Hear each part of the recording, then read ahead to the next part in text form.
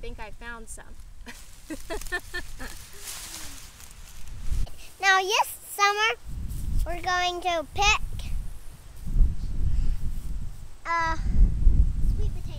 sweet potatoes, and Mom is going to help us, and Ruthie is, and Isaac, and Emma.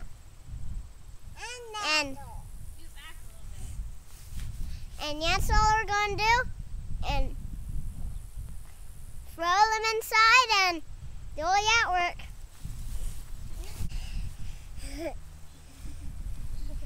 Help Nado, help me, help Dean, help Emma, and do work.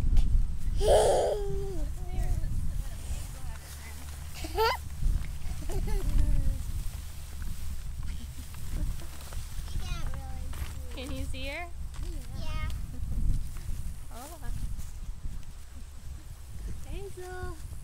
Owl. Hazel.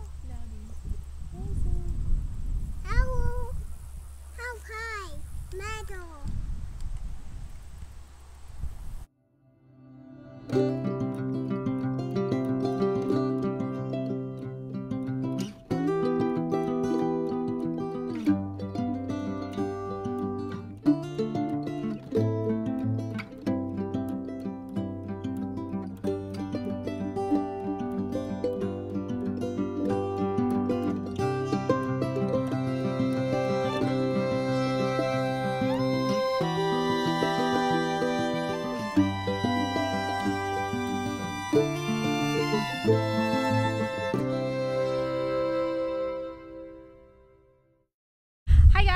Alicia with Britta Deep Farm here on this very blustery day. We are digging sweet potatoes. It is October 19th today, so it's pretty late in the season. Usually we've had a frost by this time. We're in zone 5B here in Kansas, and it's very windy out, so you'll have to forgive my wild hair. But today we're digging sweet potatoes, and I wanted to show you our harvest and give you a few tips about growing and harvesting sweet potatoes. So take a look. Alright, so I've already dug up probably 4 or 5 plants, and this is what I've got so far. Now, they're not all too whoopy. This one's a pretty good size potato. We have already dug up a few, well, we dug up 1 or 2 plants the other day when we filmed that footage with the kids, and there was a really big one. So I hope it wasn't just a fluke. I hope we find some more big ones. But we've been already eating on these. I love feeding them to my baby. She's 10 months old and she's just loving these sweet potatoes. So I just wanted to show those of you who have never really done sweet potatoes. You might be wondering, well, how do you dig them up? So I just want to show you kind of closer what I got going here. So it can seem kind of tricky to find like where to stick your potato fork, right? Because these vines are just all over the place. I planted in a block, just like a square block, and I planted my plants probably like 6 or so inches apart. But what you do is you just grab your vine and you're gonna just try to find where your vine starts going straight down in. So if you can see here, this is where the vine comes down and just goes straight down into the ground. And you can see obviously here, we can actually see a sweet potato. So we know this is where the potatoes are growing, right here. So I don't want to stick my fork right into there because we're going to damage the sweet potatoes if we do that, which I have done already. Sometimes you hit one and that's all right. Just eat that one first because it's not going to store. But anyways, the vines will sprawl out and they will put down roots elsewhere. So there's not going to be potatoes like over here where these are growing roots down over here. You want to find the main plant where you planted that potato slip in the first place. So let's dig this up and you can take a closer look at that.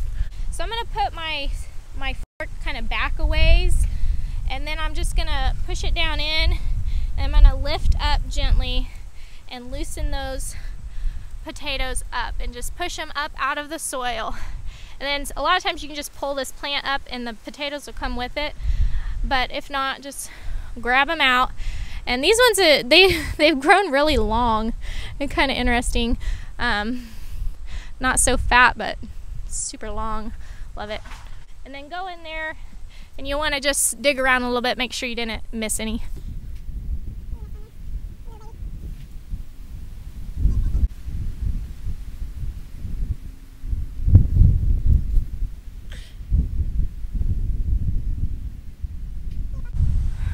Hopefully this dead cat's working and you're not picking up a bunch of wind on the audio. I wanted to talk to you a little bit about how I like to plant my sweet potatoes. Typically people plant potatoes in a big mound, so they will hoe up a big hill, mound of dirt, maybe a long row, and they'll plant their sweet potato slips along that mound. I have done that in the past, and I have found some issues with that method. And so I have switched to no hills, just flat earth, and I plant in a block. It doesn't really matter how big your block is, but a block seems to work better for several reasons. The first thing is when you go to water it. When you water on a mound, on a hill of dirt, the water tends to just roll off of the hill and erode the soil with it, and then I'm left with exposed roots and dry plants. So that's the first thing. The second thing is it is so low maintenance. Once these vines canopy, and they grow really fast, so they'll grow up, they'll canopy, and they'll shade out all the weeds. I probably weeded this patch one time, and it's the only place in the garden that isn't covered in weeds, and it's just because of the sweet potato and the way the vines grow really fast and canopy and shade out all the competition. So watering works better, and weed suppression works better. And then also, so you're wondering, well, the whole point of the mound is to have that loose soil so the potato can get nice and big, right? And I understand that. So I don't have a broad fork. I would recommend you use a broad fork to loosen the soil before you plant your slips, but I have a potato fork, and so I use a potato fork, and I will just stick my fork in the soil to prepare for planting and loosen that soil up, and then I plant my potato slips in that. And so that's how I prepare my little block for my sweet potato slips, and it has worked pretty good for me. Like I say, you can see the fruits of the harvest for yourself, the vegetables. And let's dig up the rest of these potatoes now.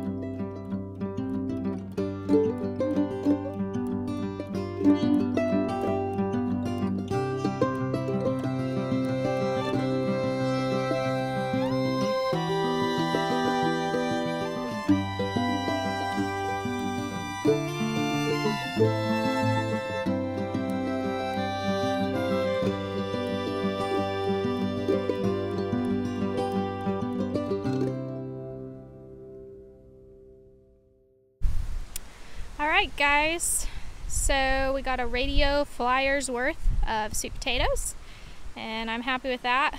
We didn't have very many slips this year to start with, so hopefully next year we will get even more. Right, Ruthie Bell? What you think? Ruthie, can you show me sweet potato? Show me a sweet potato. Sweet potato, show me one. Can you pick one up and show me?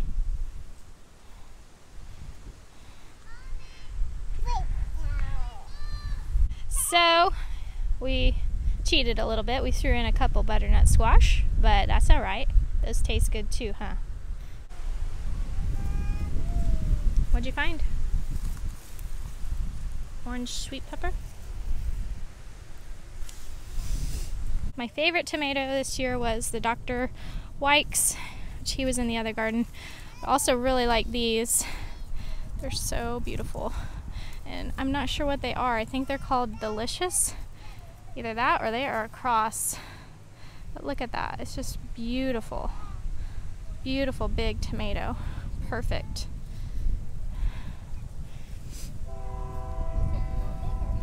Pick it. Harvest it. Show the people the pretty tomato.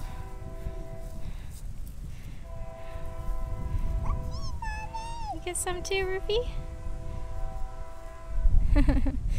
Alright. Where's the pink ox hearts? They're over on here. This is the pink ox hearts. Oh no, this one's not quite. Oh, he's pretty good. I really like these too. Here, can you show Mommy? Show him the pink ox heart. Isn't that pretty? Look at Mommy. Cheese! Good job. You want me to carry that? You got it? Alright. Got a white tomasol, or those were the free seed from Baker Creek. They're yummy. Emma's our tomato eater. Alright. See, go get Hazel Basil.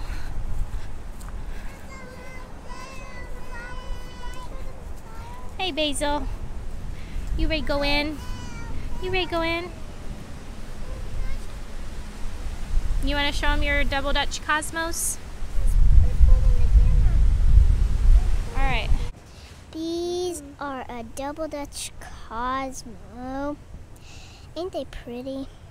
So we ordered some David Austin roses this year and the kids helped me plant them. You probably can't see them very well yet, but there's 2 here and 1 here.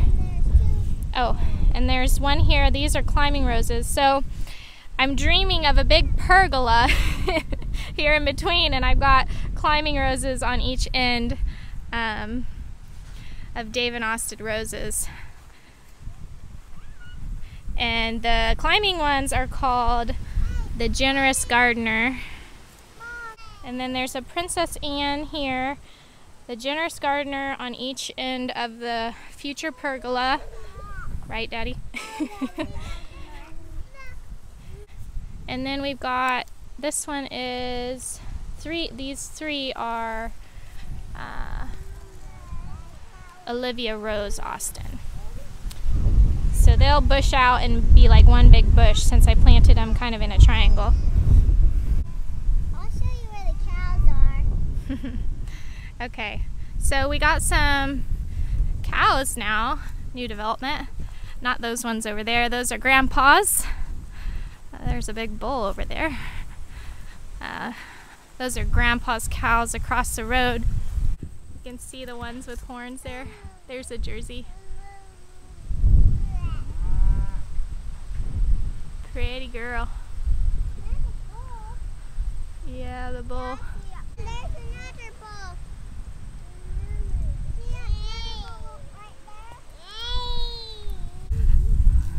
let's go follow Emma and check on the milk cows. Emma, do you want to tell us who they are? So these cows don't actually belong to us. We don't own them. They are my brother-in-law's. He is so generous to let us milk the one, and we have been enjoying the raw milk. We just got a milk bucket in the mail, actually. Okay, so here they are. You can point to him. That red cow with the pink halter on, not that black cow, the red cow is named Flo, and she's the cow that we milk. And that black cow is Sally, and she's not the one we milk, but we only milk that other cow. And that little cow with the white face is named Chase.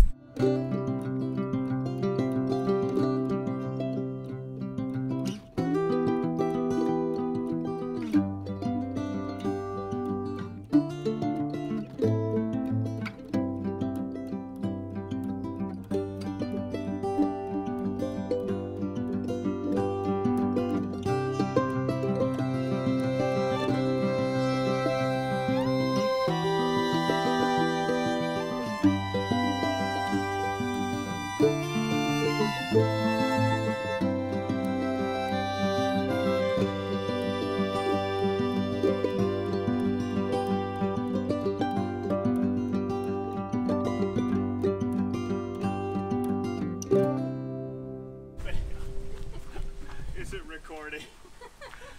Well, you want to do that kind of nonsense.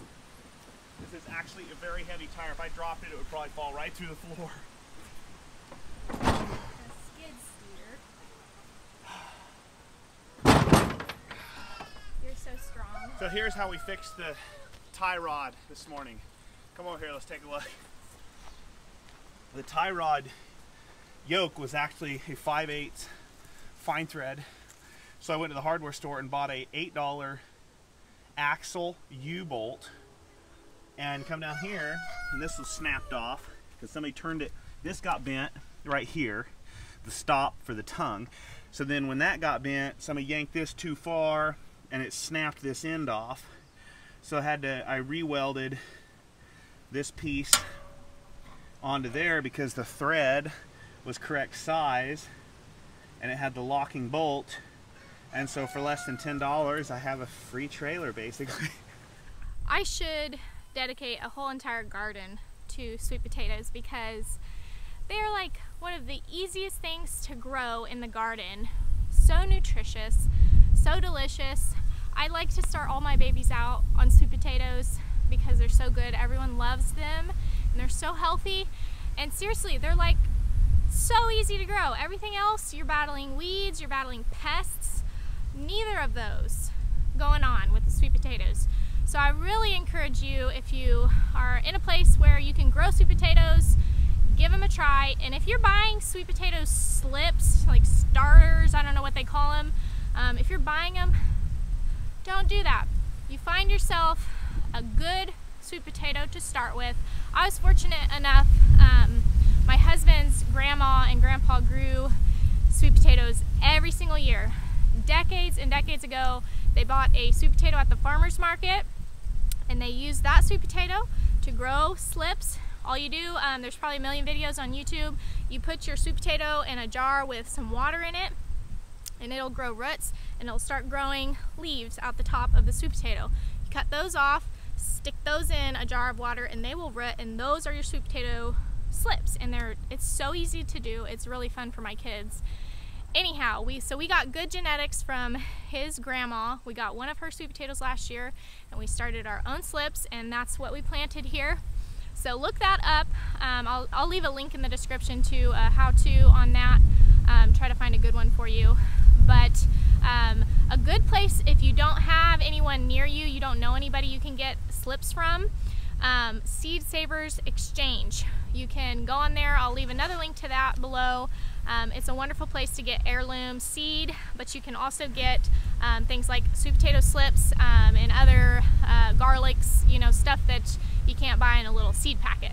So check them out, and and I'm gonna finish this job up, and I hope you enjoyed digging up these potatoes with us, and we will see you in the next video.